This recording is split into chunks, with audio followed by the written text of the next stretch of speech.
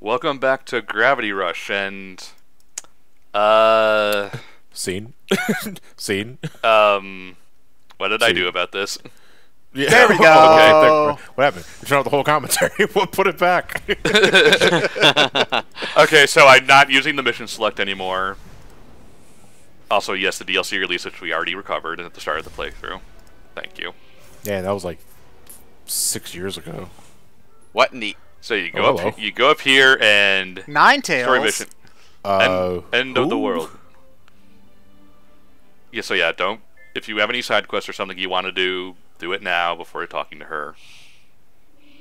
Hopefully the game lets you know that. It just told you yes. So is that supposed to be Angel cosplay lady?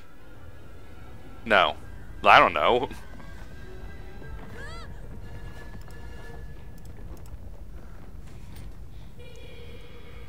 I am very confused. Yeah. Oh, hi, wait! Alias. This plot point they brought back. Oh no. Okay, so after all of this, we're just randomly starting the final season story arc where the plot point at the very, very, very beginning of the manga gets brought back out of nowhere. Oh man, I was wondering when they were gonna bring that back.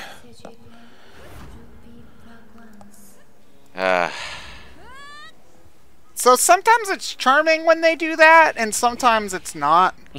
No And man, this if you isn't- keep if you keep reminding us or like planning for the season, that continuously remind you of that arc. If you just like introduce it in Act 1 and then bring it back suddenly in Act 9. Like, it does depend, don't get me wrong. Like, sometimes if it's Yeah. a smaller thing, and I mean, granted, I do agree that they can't just bring it up right at the end and be like, hey, do you remember this from issue 2? Like, sup, bitches? So it turns out Raven is like actually tied to you in some way. Okay, good. Man, that's hella gay. Listen, they're a cute couple. Alright, Raven should move into Cat's sewer duct, and then they can live happily ever after. That sounds kind of wrong. Well, we don't even know if Raven has a real house. She might just sleep outside for all we know. Anyway, So yeah, unlike the last game where we went down the pillar, we're going up it. Ooh. Ooh, it's symbolic because going up is like heaven and crap. this is so awkward though. Like, okay, we just squeezed in an entire third game's worth of plot, and now we're doing another plot again? Why not spend this time further developing the other plot? Come on. They had a lot of ideas they really wanted to Okay, it tells you to use lunar style to jump up, but you gain way more height just flying up, falling a little bit once your gravity runs out, and then just shooting back up once the bar refills, or you just reach a platform, stop a sec, and then go back up. They might think it's more fun to jump up lunar style, maybe. But it's faster, and it's not even a thing of people found like a speedrun tech thing. It's just literally faster to do it this way. Yeah, I can see it. It's easy to spot when I could find it. Oh boy. Okay, what's this fresh bullshit? Yeah. Jellyfish trees or something? Convenient way out. Feel my wind. So I'm still confused about the fake cat that we saw way earlier on. Like, I think that was just supposed to be like, Thou art I, and yeah, Yeah, but- learning new things by going in your inner mind or some other shit. okay. But Like meditating, basically. you must find yourself to heal yourself, and blah de blah de blah. Gravity go whoosh. You're a cat now. You're a cat now. You're a cat now. Okay. Let's just run with it. I mean, And up we go. all of this is very interesting. Well, it would be if we had a clue what it means. I would say I'm more confused. Yeah, there. Like, that's what's maybe it's interesting if I play in the game for myself, but I have to say that this all seems very disconnected. It is. The more esoteric a story is, the more you have to work to make it work. That was an awkward way to say it, but you get my point. And it doesn't really have the time to sow the seeds of what it means in your brain so that you can connect the dots in your brain and translate those plot points into meaning in your brain. It really does feel like they just had like an outline of stuff that they knew they wanted to do if they ever had a third game, and just threw it in here. It's weird to bring it up in this context because the story pacing issues are completely different in these two cases, but this really isn't that far off from the problem Final Fantasy XIII's opening has, where it throws like a million concepts at you without really explaining them. And, you know, when you actually know what they are, they're not really all that complex in Final Fantasy XIII's case. But you didn't. That's actually one of my biggest problems with the game is it's not as smart as it thinks it is. Yeah, in general, I would agree with that. The issue is like it throws its entire world in your face without giving you time to understand it, and then expects you to understand it, and it doesn't work at all. This is kind of similar, but for a different reason and with a different kind of pacing to it. It's like we're not really dealing with a bunch of complicated sounding words that we need to understand in order to get what's going on.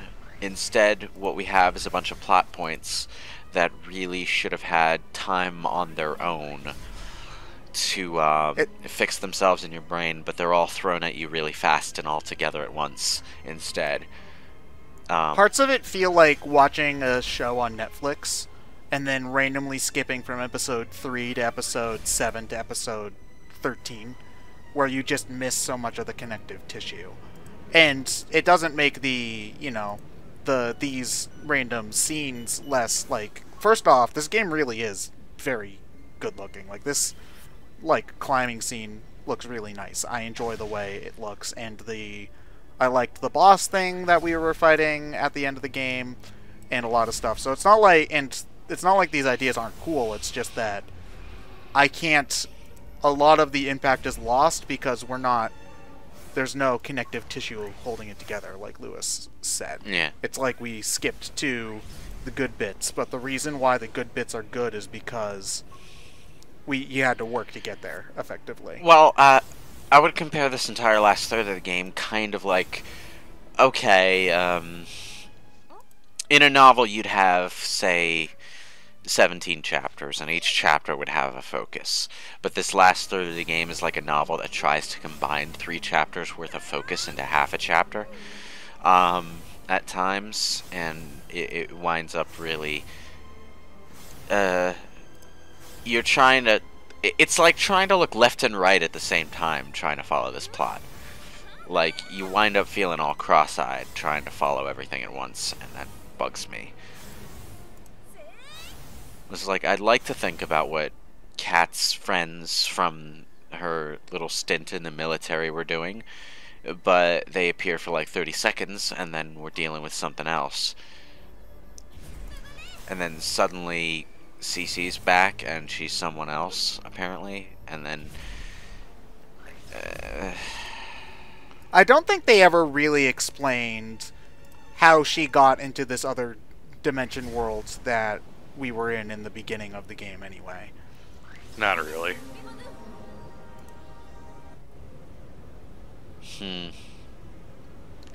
I do like that they're trying a lot of things to make the gameplay diverse up until the end, though. That's certainly true, yes. Although I do think that they should have much spread stuff out, like by a lot. Because I feel like we got like 3 super modes within 10 parts, and this is a 40-part game. So maybe we should have gotten at least one of those a bit earlier.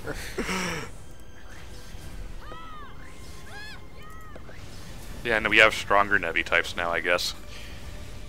Do we ever even learn where these guys come from either? Somewhat. To be somewhat fair to the flow of the game design, part of it is just that we did, during our playthrough, do a hell of a lot of the side quest content early on. So a lot of the main plot content got concentrated toward the second half of our playthrough. Somewhat, yes. I also skipped all the side content for when you get back to the original town. Ah. Because, well, we already did a lot of side content when we played the first game, and I didn't want to make this playthrough longer than it necessarily needed to be. Yeah. So at the end of the day, we're telling you is to play the game yourself. Well, did To an extent, yeah.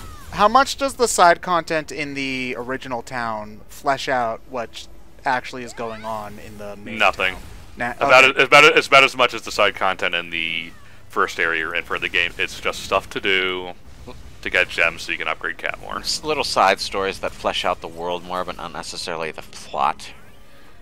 Yeah. And that stuff is great to have. I enjoy it, and Gravity Rush seems to do it really well. But it's kind of like it's about as plot relevant as How to Train Your Dominatrix in Yakuza 0. So, yeah.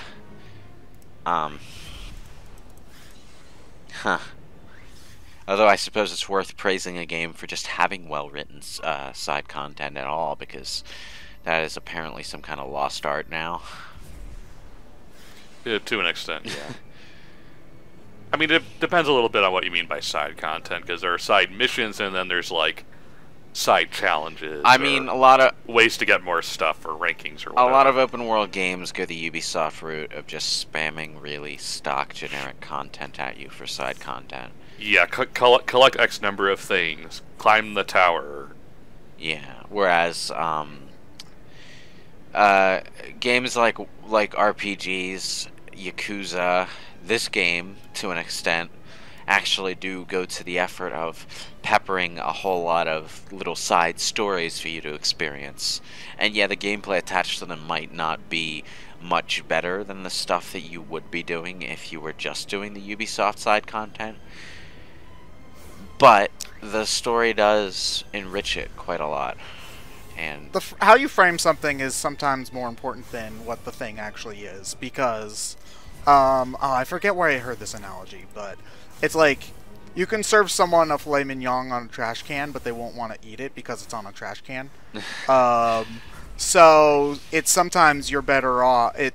You would rather eat like the slightly burnt steak that was served on a normal ass plate in that case, and in the same sort of way, like, you know, a normal steak, the one that's on a trash can you won't eat, even if it's the same steak on a normal plate.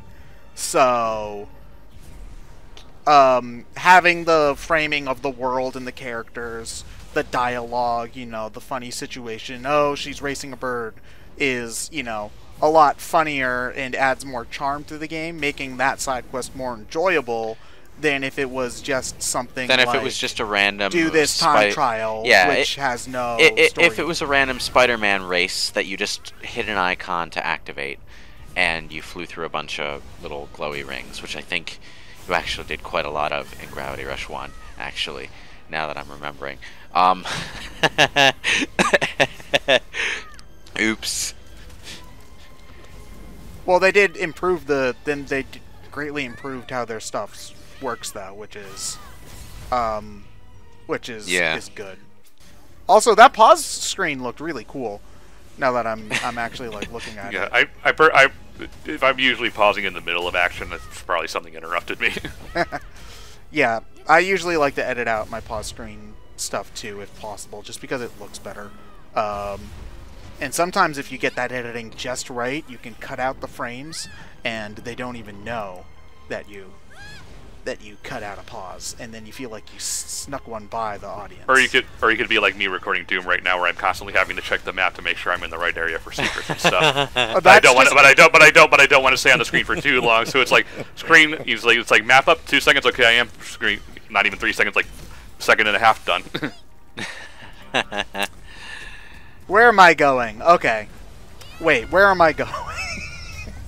It's not necessarily a matter of knowing where I'm going. It's making sure I remember I'm in the right spot to find the secret collectible that's hidden under the stairs that you have to flick a switch for or something. I'm just imagining Doom holding like a big old map, but it's upside down. Doom, the game, holding up a map. No, the Doom's yeah, the you know, guy. Doom, the main character of the game Doom. I mean, Doom guy, yeah. Didn't you know Doom is actually the name of the princess? Eternal is the name of the soldier. Legend of Doom: Eternal's Awakening. Yes, sir, Mr. Eternal here. First name Doom. Hello, Slayer from Doom Eternal. Hello, Link from The Legend of Zelda. Zelda. That's like the stupidest meme. But I just love it so much. Like, I remember back when Terry came out for Smash Brothers, it was like, "Hello, Erdrick from Dragon Quest. Hello, Terry from Fatal Fury. Did you know that 2 out of 3 hoes are mad? I'm not mad. Neither am I." And then they just both stare at you.